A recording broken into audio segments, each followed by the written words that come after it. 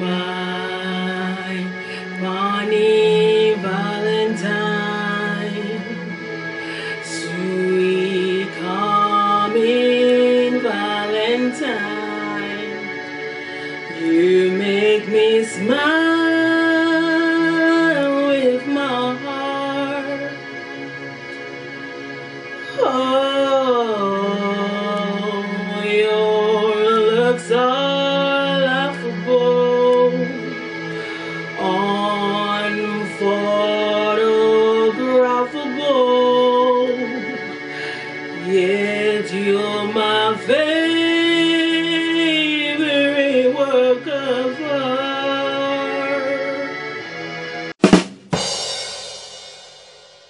Some people, they may envy you, follow you on Insta just to pre you. The way they go chat rubbish, chat rubbish. Hey, my beautiful danties, how are you all doing today? As for me, I'm doing fantabulous. Thanks for asking. Welcome to another African food mukbang. Today we're gonna be eating some fufu, like you all like to call it, fufu. We say it in my language, in my Nigerian African Yoruba accent, and it's called pounded yam or poundo yam.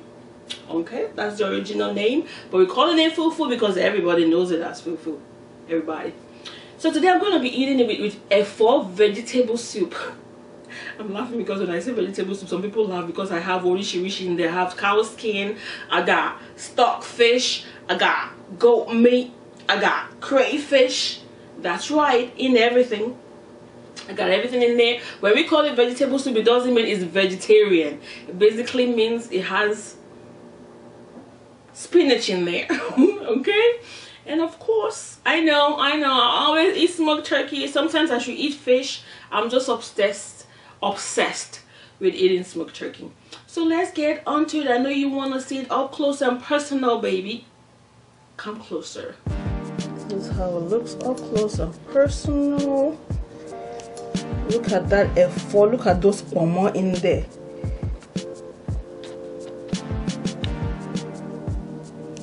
That's your stew. Doesn't it look absolutely delish? That's your fufu up there. Alright, let's get on to business because I'm stuck. Like for real. I got one. Ooh, it's hot. I got two. It's not done. And I got three. This is a triple decker. But no, we're going to go with it one by one today, okay? Oh, yeah. Look at that cow skin.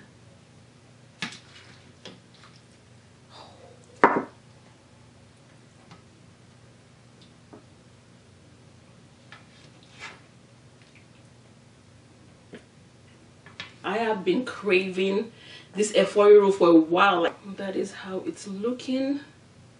It looks so good. Really hungry, really hungry.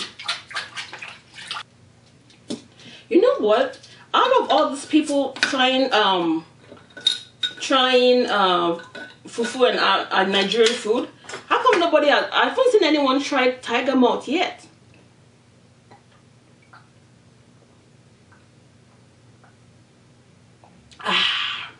Delicious. Like, is it because y'all don't like molds? Let's pray. Bless this for the Lord, for Christ's sake, in Jesus' name. That do not have provide for them, those that have for them to provide for them. Let this video bring a smile to so many people's faces today. In Jesus' name, thank you, Lord. In Jesus' name we pray. Amen. Oh gosh, I'm starving. Oh, the texture. Ooh, the smell of the food can tell it's spicy. Oh, that was just with the red stew. Now with the efo vegetable soup.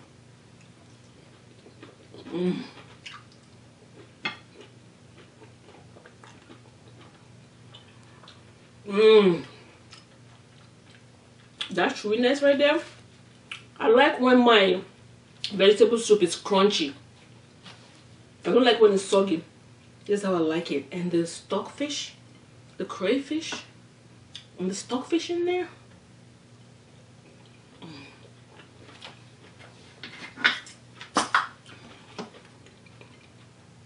So you're basically using your pando yam as a spoon to scoop up your efo. The thing about pando yam is that it's gonna taste exactly like whatever you're eating it with. If you're eating it with okra, if you're eating it with vegetables, if you're eating it with egusi, it's gonna taste like that because the pando itself doesn't have taste. I'm saying this because people are still asking me how it tastes like.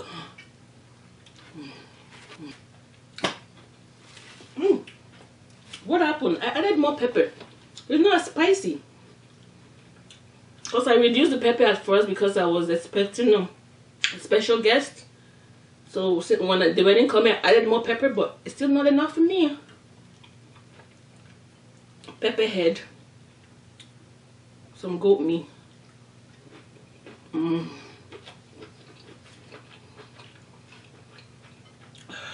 starving.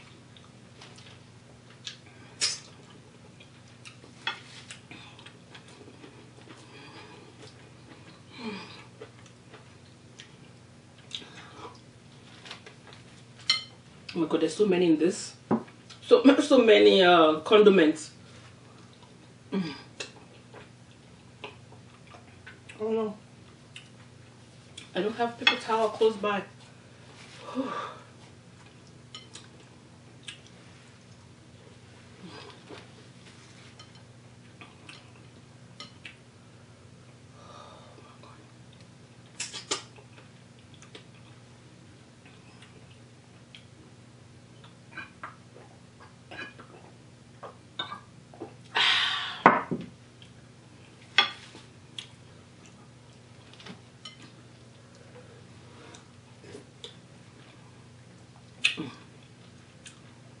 Smoked turkey.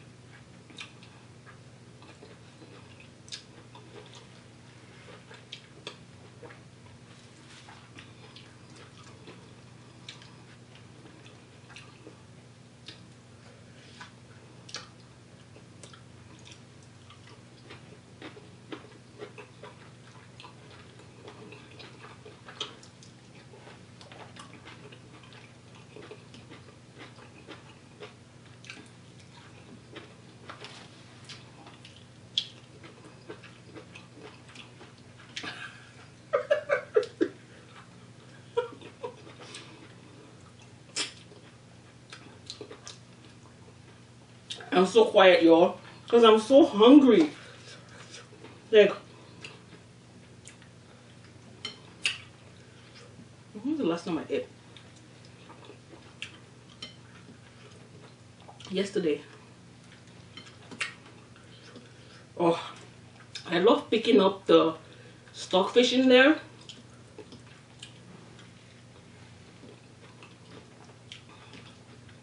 I love vegetable soup. €4. There's this vegetable that we use back home. It's not spinach. It's not ugu either. I forgot the... It's been so long. Like that one, you actually have to boil it a little bit before you use it.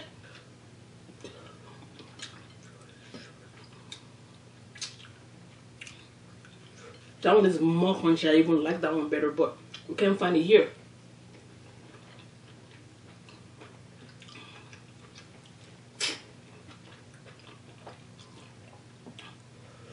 I haven't had korma in, oh my god. This korma is so expensive. There are only 3 pieces for 15 bucks.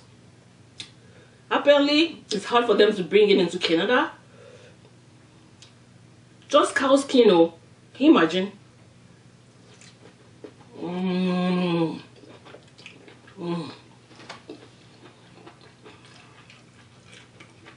It's the gumminess for me.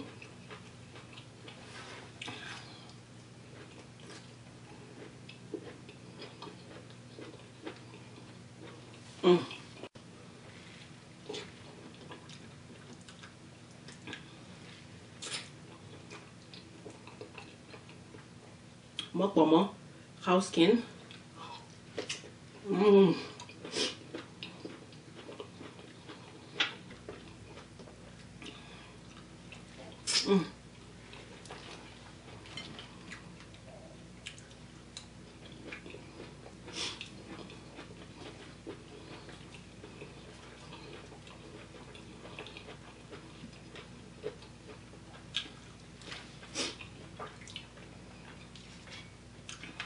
So today I said we're gonna start on going deep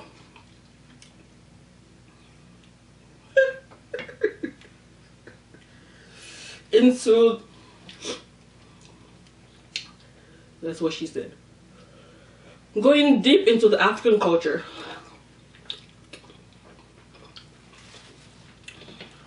And we're gonna start, let's scratch myself. We're gonna start from the very, very beginning, like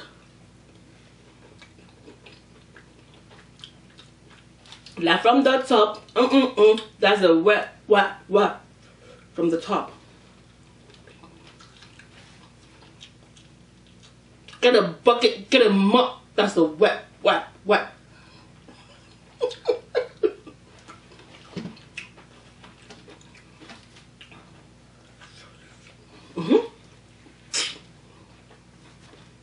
So let's start all the way from the top, which is Africa, the continent itself. Now, Africa is a continent, not a country. Africa is a continent south of Europe. She's between the Atlantic Ocean and the Indian Ocean.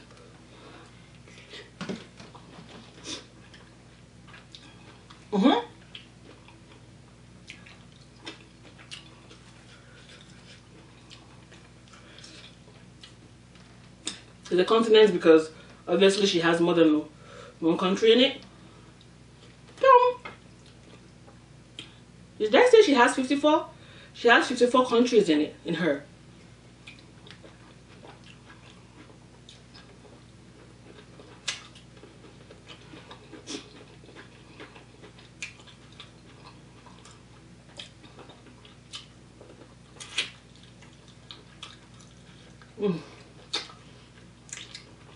Now, out of those countries, I'm going to mention 10, which are 10 of the richest, ranked by their GDP. And GDP is the gross domestic product, meaning the total value of goods and services produced in a nation's economy over a period of time. Now, mind you, because I said the richest, doesn't mean the masses are rich. It's basically the richest based on the fact that the land is blessed with so many natural resources. So many natural resources, crude oil, blessed. But again, that doesn't mean the masses are rich.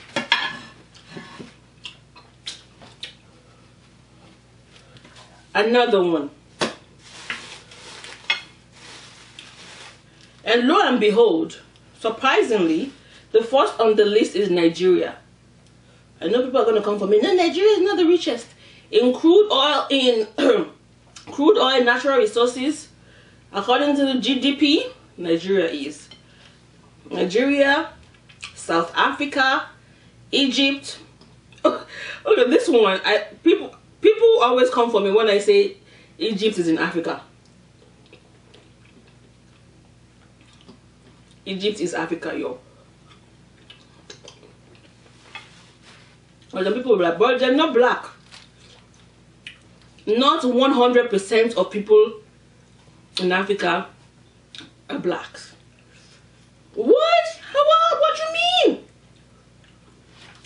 Go and see some of your brothers in Cuba, in Dominican Republic. Most of them, you'll be surprised, they're actually Yoruba. A lot of them worship Sango, which is the Sango from the Yoruba land. And I will explain all of this, how come that had happened, and all of this stuff as we go along the line. Obviously, we're not going to finish the whole thing today. But anyways, wait, how many have I mentioned? Nigeria, South Africa, Egypt, Algeria, not Nigeria, Algeria, Morocco, Kenya, Angola, Ethiopia, Ghana. Ghana people are actually enjoying 10 times better than Nigeria, that's on top of the list. And Tanzania. Those are the first 10 according to their riches. According to how blessed the land is. But Nigerian case, even though it's on the top, is a case of being blessed and cursed at the same time. Nigeria is so rich in minerals and natural resources, yet the masses are poor. Not all masses, obviously. However, there are a lot of rich people also back in Nigeria. And no, Africa and Nigeria is not what they show you guys on TV, whereby people are only left with the bones, and every children is walking around the streets naked, no shoe. Hunger has wired them. They don't turn skeleton, and they will say, "Oh, donate $1 to go for the children in Africa." Because, like I said, there are 54 countries in Africa. Okay, I don't know what village, what country they went to take those pictures. 99% of Africa. Countries in Africa are not like that. They're like, Africa is basically, Nigeria is basically like this, like Canada, except that obviously we don't have some resources,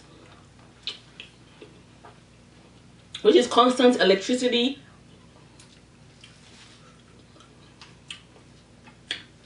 you know, the governments are shit.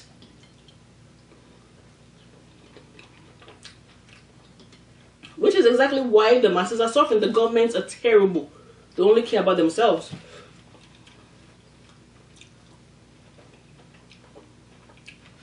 If we had fantastic governments, Nigerians would be the richest in the world, because we are so blessed. We're so blessed with natural resources. Oh my goodness. And that's why Chinese people will not leave Nigeria. They're always there. Why do you think they're there?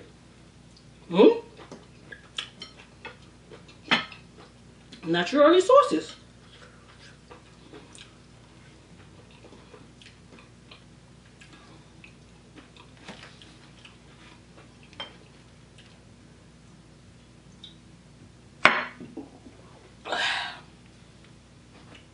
What am I doing, Biko?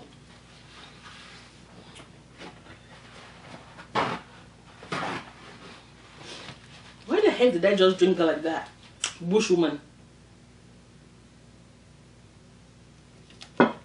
Like, out of all the countries in Africa, Nigeria is the largest exporter of crude oil. Largest. That's how blessed that country is. It's just so sad. Like, I don't know who caused Nigeria, honestly. Like, how can you be so blessed yet cursed? I don't know. I don't know.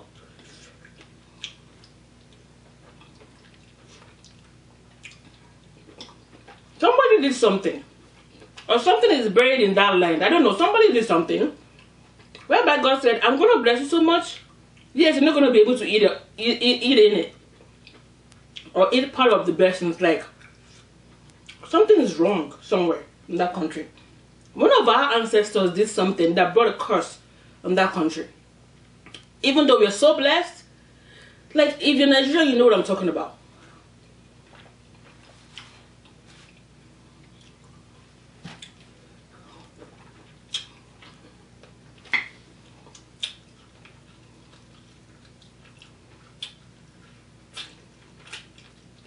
If the kind of government we have here in Canada is what we have in Nigeria,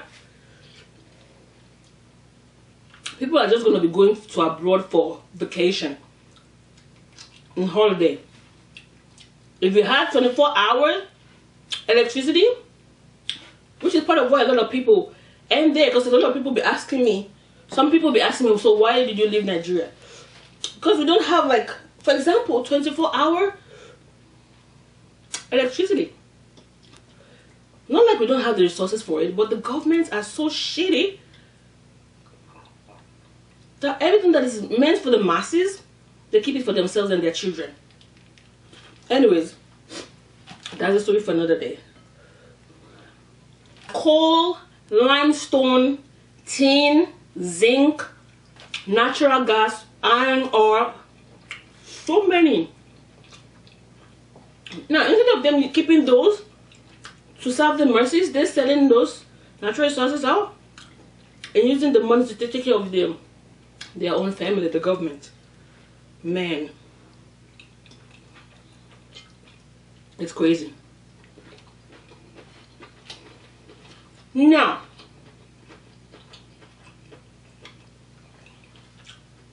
before we start going deep into the Nigerian culture, did you know that the name Africa wasn't the original name for the motherland? Nope. That was not the name that was given to the continent from the start. The Roman people are the ones that changed the original name of Africa and gave Africa the name Africa. Like, wait, what are you talking about? I did not know this at all until I did my research, spoke to people. Like, I wanted to know my culture. I wanted to know deep down. I went deep down. I'm like, what you mean? Africa is not the original name. So what is African original's name? Original and ancient name of Africa is Akibulum. No, it's not Arabic. I know it sounds like it, but it's not. Akibulum. Akibulum means mother of mankind or Garden of Eden. Now, I don't know if it's the original Garden of Eden. I know I sound dumb right now for saying that. But that is the meaning of Akibulum, which is the very ancient name of Africa. Before the Roman came and took over, the Roman Empire came to take over Africa.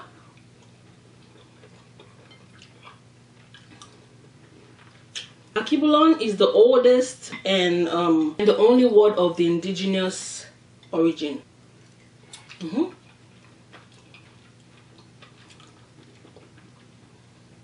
So, if not for the name African that we call Africans, we would have been called Akibulenians or Akibulens. Akibulens. I don't know. Now, when the Roman Empire came, they took occupation of the majority of the continent. Now, when they came to take over, they wanted to disconnect the indigenous Africans from their culture then. And what is the best way to do that? The first thing to do is to change the names of everything. Change the name of the continent, change the language, change everything, change the way they do things, change the culture, change the gods they serve. Change it all. Now, when you change the original name of something, you're thereby disconnecting the significance, meaning, and scarredness of that particular thing. This is what the Roman Empire did. Not only have we been robbed of our inherent way of life, all thanks to civilization.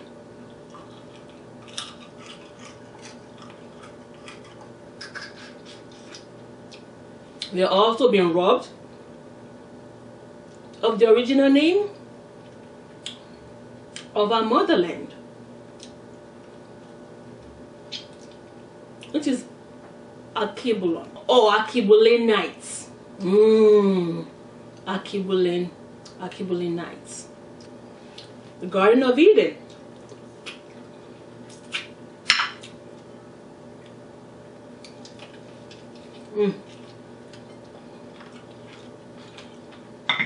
Now, this is nothing out of the story, the history. Like, it's huge. I'm just starting. Okay?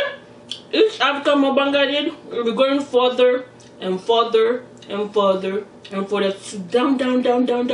We're going to talk about tribes, the differences, the war, slavery, even within tribes, within towns, within kingships, wars, the gods of our forefathers, Sango, Oya, Ogun, all of them. We're going to talk about it all. And how, though people worship them, they're actually first human beings that had superpowers. And they weren't worshipped until they were actually dead. We'll talk about all of it. But for today, I'm gonna stop here.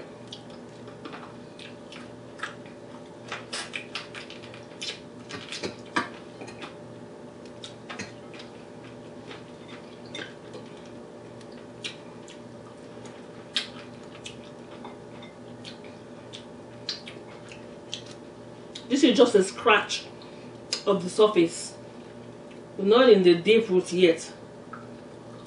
This is just an introduction. So how are you all doing today, my Akibulenites? I might not be pronouncing it right, but I'll put the name on the screen. Akibulen. My pronunciations ain't that good sometimes.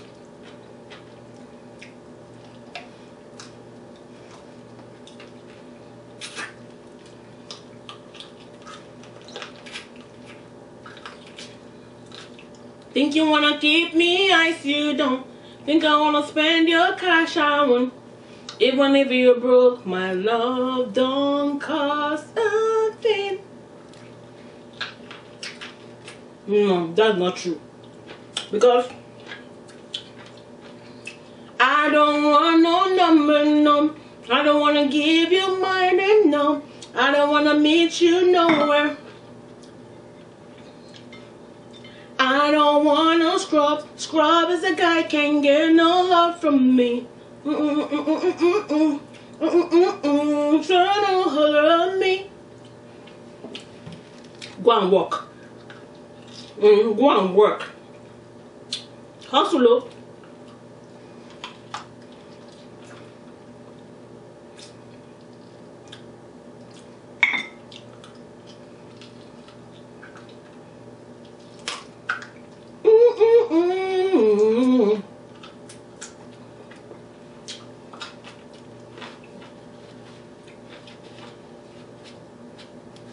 I don't want your number.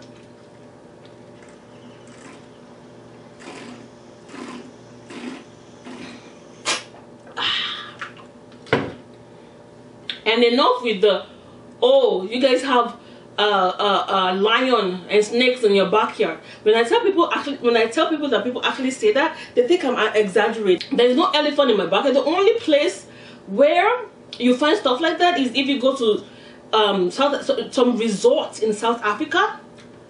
It's a resort. It's not every houses don't have that. And this is part of why I started this mukbang, not just to introduce the food, but to introduce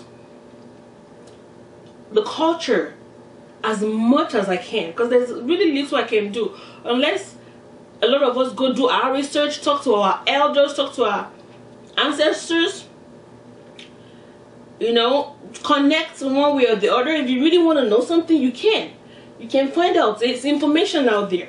You might work a little harder, but it gives me so much joy to know more about my culture, to know more about where I'm come from. I love to learn other people's culture. Why wouldn't I want to learn mine too? It just makes me connect more to the ancestors. And like I always say, I'm only a messenger. Okay? I feel like I'm doing the job that the ancestors want me to do. Because I'm not only here to eat. That's what I'm saying. If you're only here to watch people eat, this is not the channel for you, honey.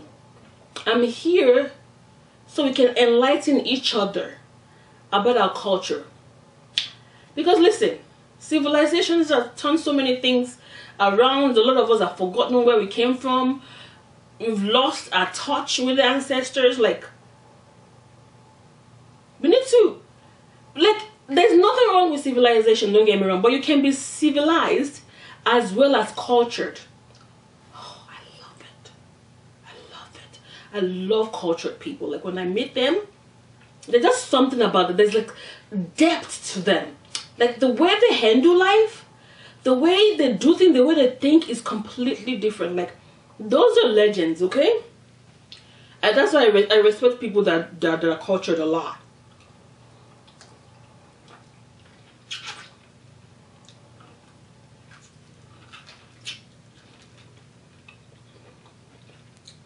That's why I feel like I can date anybody so far you're cultured. I was talking to this Spanish boy just because he was cultured. Why did I just say that? I just like people that are cultured. I don't know. I feel there's just something about them. I feel like the ancestors' favorite. With you being connected to your roots, being connected to the ancestors, knowing God, knowing Jesus, you can do wonders in life. That's all I gotta say. You will feel whole, like you will feel not alone. Because a lot of people say, oh, tell me, how is it that you can live alone, or how you can do this alone, or you can... I am never alone, honey. I am never alone. That's all I gotta say. I got the Lord Jesus Christ. I got God. I can feel my ancestors are always with me. God is good, baby. C'est fini.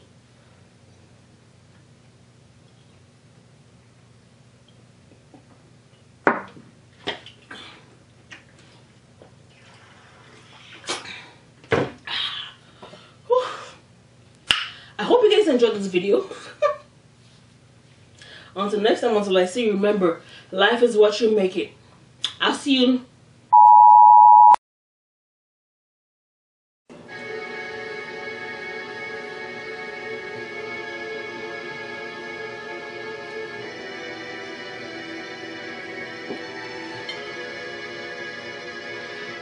My funny Valentine, sweet calming Valentine,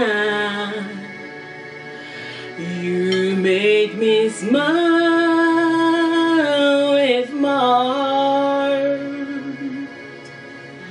heart. Oh, your looks are laughable, unphotographable, yet you're my favorite work of art.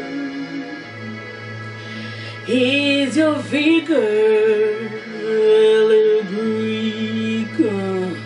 Is your mouth a little weak? When you open it to speak, or you smile, oh, don't change your hair for me. Not if you care for me, but stay for the Valentine. Stay.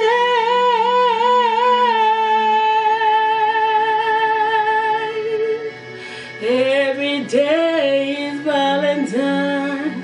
Stay for the Valentine.